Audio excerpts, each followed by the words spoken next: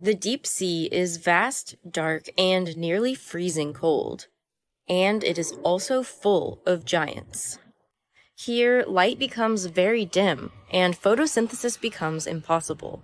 The only light that can be seen down here is the glowing bioluminescence from the skin of squids or the lures of anglerfish. The abyssal realm is considered the single largest ecosystem for life on Earth, covering 300 million square kilometers, about 60% of the surface of the globe. And the creatures here have evolved to be exceedingly freaky.